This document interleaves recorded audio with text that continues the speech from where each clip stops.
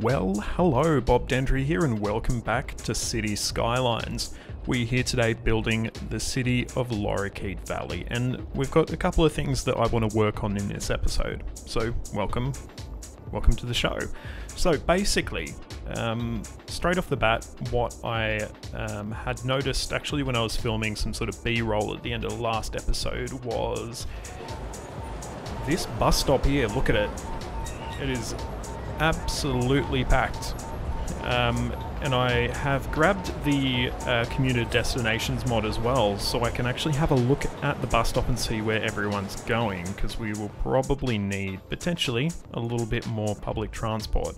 So I'm going to grab the line here, and we'll just have a look and see where people are waiting. So we've got quite a few people waiting here, 339, and if we look at the destinations, quite a few of them are going into the city.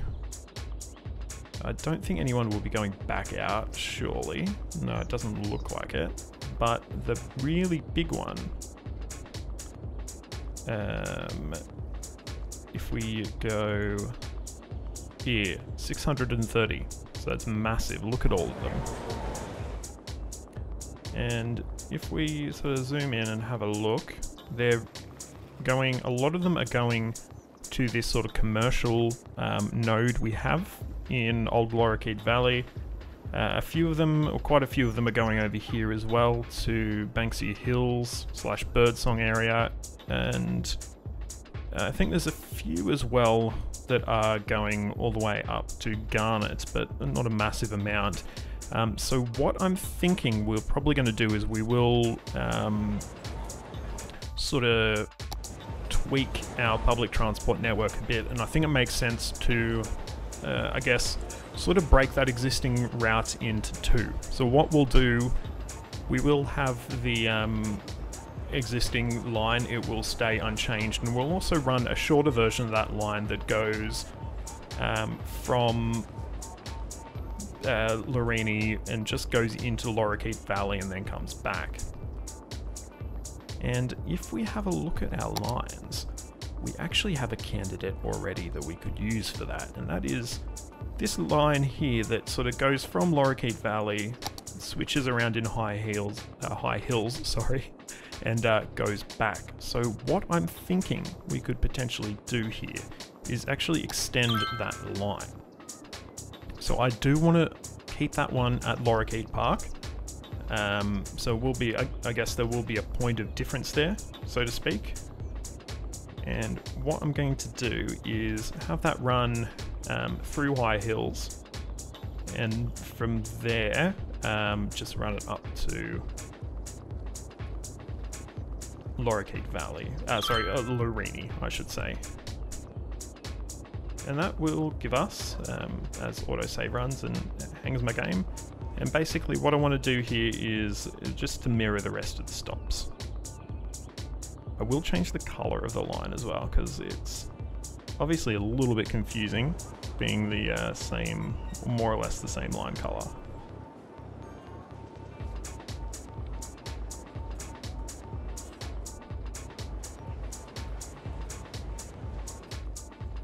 And so what we'll do, we'll go to the line overview. We also need to name our lines as well, which we've completely forgotten to do. But it looks like it is line 2 that we've got here. Indeed. So we'll just, mirror that sort of to be the same as our existing line that runs over here. What we're going to do, I'm going to number these lines and give them a little bit of a description. So I'm going to quickly go through and do that before we proceed any further. Okay, so we've got that new, or the reconfigured bus running now, and we also have given our bus routes nice names and numbers. So that is excellent, and that will hopefully make things a little bit more easy to work out if I'm just looking at things from a glance. Fingers crossed. So we'll let those new buses run for a little while and see if we can get some of these passengers at this bus stop here hopefully moved on and hopefully getting where they need to go.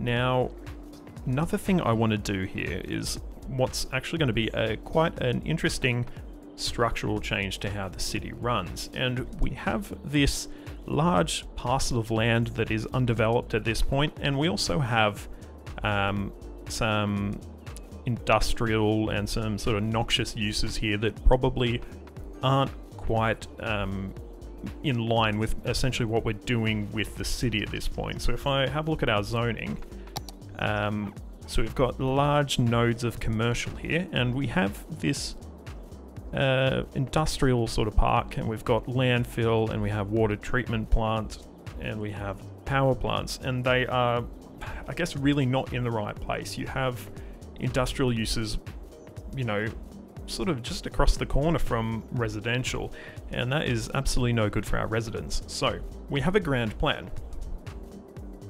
So the university, the sort of major regional university of this area that we're building in, is looking to put down a campus in the area. They recognize that Lorikeet Valley is a fast growing town, and they recognize that there is an unmet need for education, and that the community could potentially use some more people coming in as well.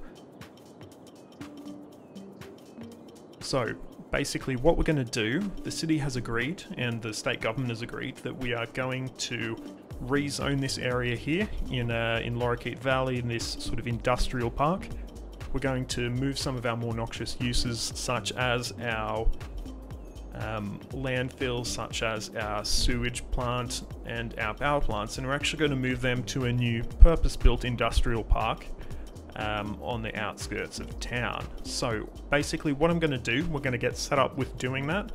We're going to move everything, we're going to get our landfill emptied out, and hopefully by the end of the episode we should be in a good position to start building that university. So where we're going to be putting down our new sort of industrial park is going to be quite close to these farms. Obviously not too close, as pollution is going to negatively affect how those farms are running. But basically we've got a good opportunity here that we can get our sort of rail yards set up over here, and we can start to migrate everything across. So it's going to be another episode of building a rail yard.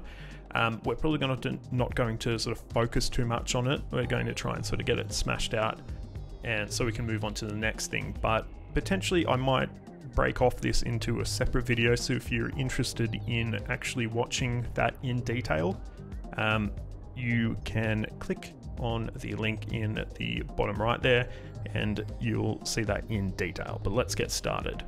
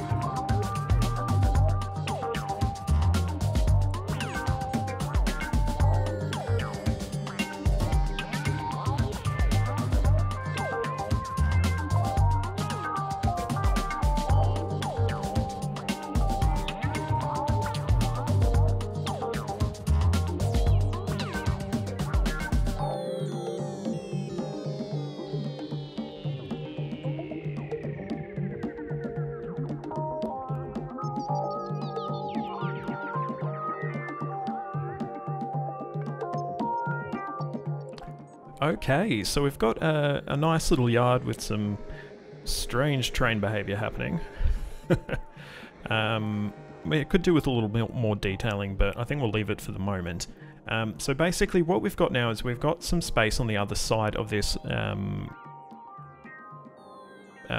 this depot sort of area that we could now use for a bit of freight. So we're going to grab an industrial road, and we're just going to start by just running it along the side of this depot. And we can do a little bit of gridding here.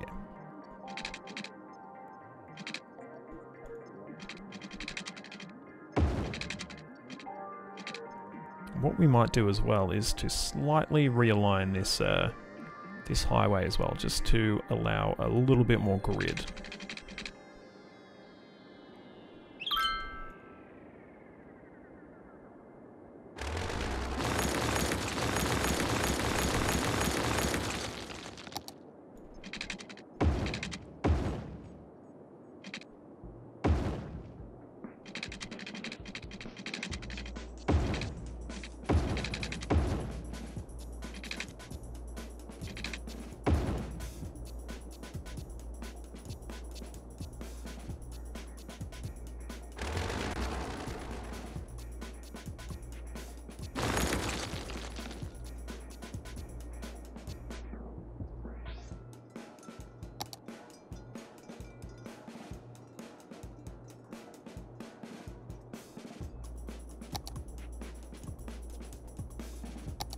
So we are going to run this as continue to run it as a two-way highway. How we're going to make this work is that we are not going to, well, in fact we can't by default anyway, so we're not going to zone anything on the highway. Everything will have to feed off the industrial type area. So this is actually going to introduce some things we'll need to plan for, because this isn't great sort of having industrial areas loading onto a highway like this, but I guess sort of introducing this on purpose, because it's going to give us something that we'll need to fix, you know, in future.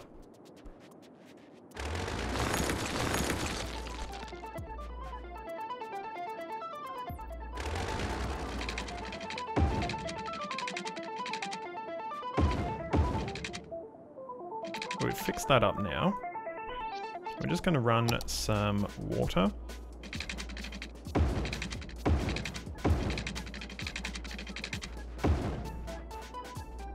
And what we're going to do here is pretty much just going to be laying down zoned industrial. Just going to put that down there. We should be covered by power. No, I don't know why that's flashing. That is a bit weird. But hopefully we can get some power across there. We might use a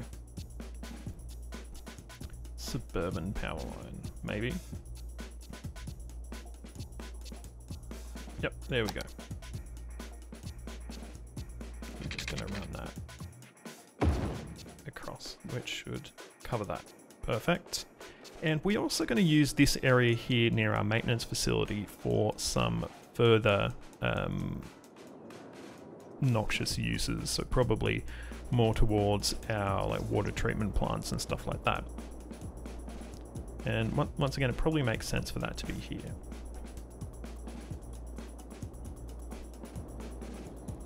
So now that we've got some zoning down, what I'm actually going to do, we're going to remove all the industrial zoning in this area. So we're going to start to remediate that. We're going to start pulling down those buildings, and before too long, hopefully most of that industrial use will have moved over. So we're going to set up this area as a bit of a campus for sort of public works type stuff. First thing we want to do is move across our sewage treatment plants. I'm going to pause the game while I do that. We're going to cheat a little bit.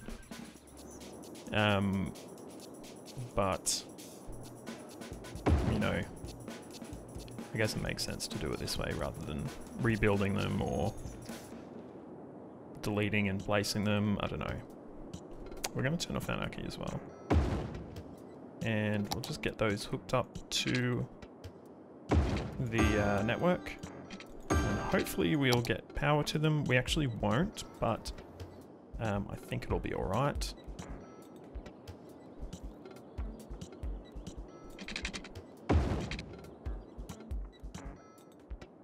So we can unpause again. And what have we got left that we need to move? So we've got a recycling depot, easy as. I'm just going to straight up move that. And we can probably put that on this side of our depot. Now, we have a landfill that is actually already emptied. So we can actually just sell that. We've got a landfill that's full. So we're going to need to empty that one out, and it will take a little while. That is okay. We're not going to cheat and remove it with Move It or anything like that. And then we've got 2 power stations. And where can we put those? It may actually make sense to put those over here in our ore area, or might sort of make sense. I suppose it's not the most realistic, but I think we might move them over here. Because this is sort of quite a sort of heavy industrial area. One of them's an oil-fired power plant. One of them's coal, so one of them will be covered, I guess. And what is left?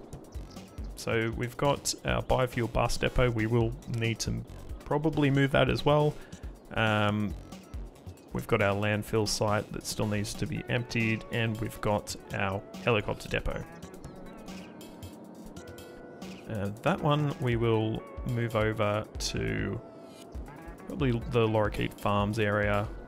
Some of the residents may not be happy about it, but it's where it's going, so deal with it, I guess. And that's pretty much everything we need, really. So I'm gonna just go through and delete these industrial uses.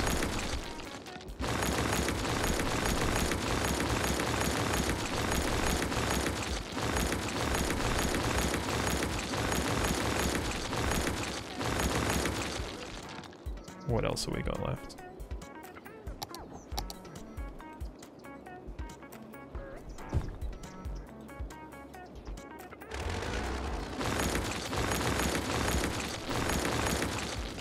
Is that it? That is it. So we've got all our industrial uses are now removed from this area. Obviously, if we go and look at our pollution, the pollution is going to remain there for a little while, so we would need to do some sort of pollution abatement. We would need to probably skim off quite a reasonable amount of topsoil to move the contaminated stuff out. And of course, we've still got our landfill that's in use, which obviously is still going to be contributing to pollution. So what we're going to do, probably for the rest of this episode, we're just going to leave it like that. And that will, I guess, represent the sort of quite intense remediation work we'd need to be doing on that parcel of land. So we'll move on and do something else for a little bit, and we'll come back there a little bit later. I just want to check up on our passengers numbers at here, and there's still a lot.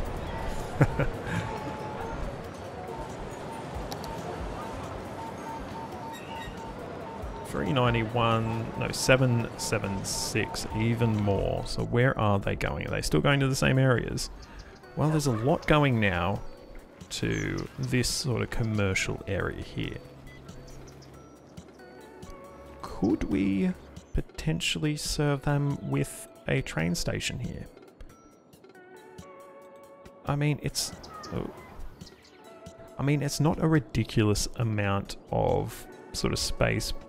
Well, they're not ridiculously close, these 2 stations here. So I think we could put another station here, and I think, in fact, we're going to do that. Oh, and we have power issues. Okay. Got our 2 power plants. That's interesting.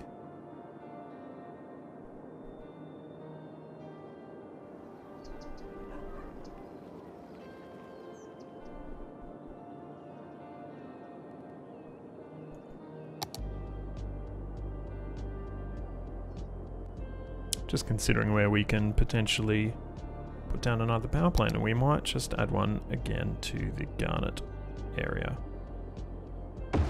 And that will, yeah, do us for quite a while yet. Yeah, so looking at stations, we potentially...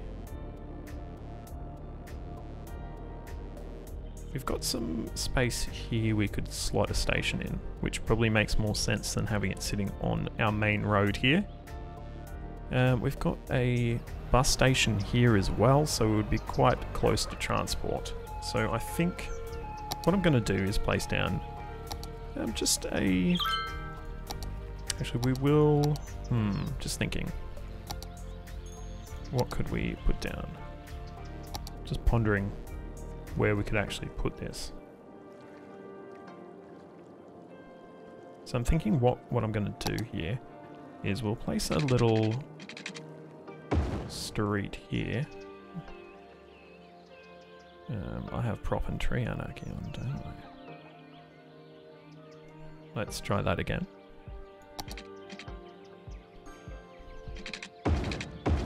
Okay, that's better. So I'm going to place a little road there, and then we're going to... we can't quite get it in. Let's use anarchy. And we'll just quickly fix that up.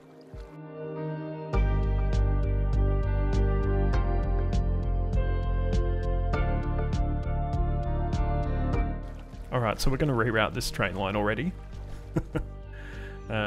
So, sorry. But it has to be done. Just has to be done.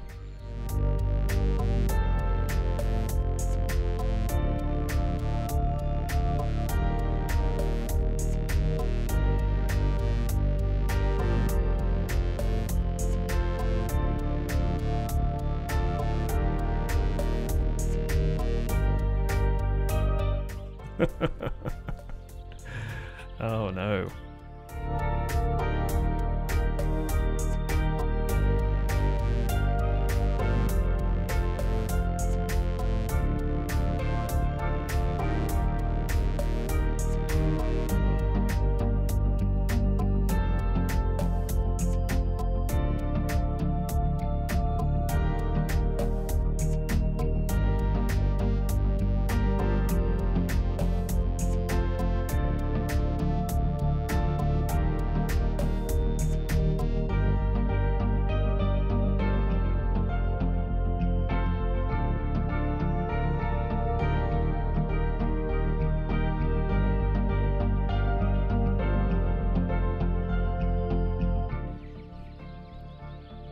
That is fugly. Ah, well. We just wanted to avoid at all costs having a level crossing on Birdsong Boulevard.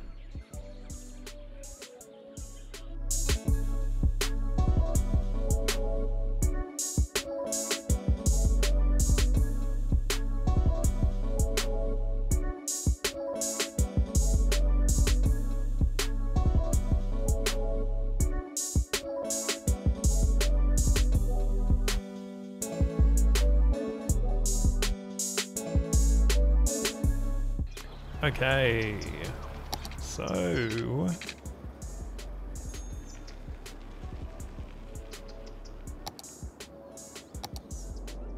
we should now be able to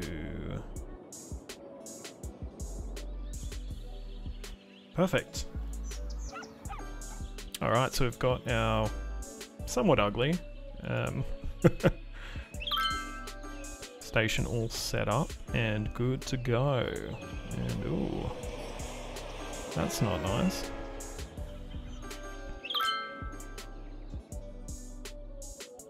Okay, so hopefully we will start to get some commuters using the train service rather than waiting for that bus. Fingers crossed anyway. And looking at our pollution map, as you can see, this pollution is coming right down. We've just got the landfill site that we need to empty out for that to really finish off being removed, I guess. So that is okay. And how is our industrial area going? It's going pretty crap. No industry buildings coming up at all, but that's fine. It's not really needed at this point, so to speak. But we do have some demand that we're just going to finish off this episode, sort of, you know, taking care of that, getting some more houses down. And I think over at Valley Side, it's probably a good place for us to start.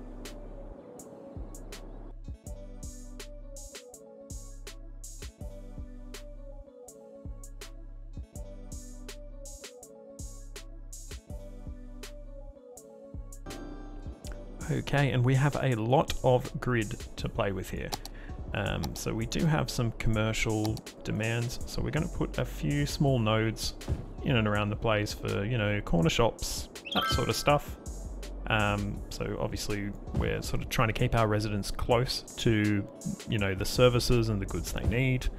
And the rest, well, we're just going to throw down just that. And we'll increase the size of our Valleyside suburb as well to take all of that in. So that should give us a big boost in our residents, and we may need to look at putting some more services in there as well. As you can see, our Department of Works is hard at work getting the ground pollution, you know, skimmed off the top of this land, so we can hopefully in the next episode produce a beautiful university. But that is about all we have time for this episode.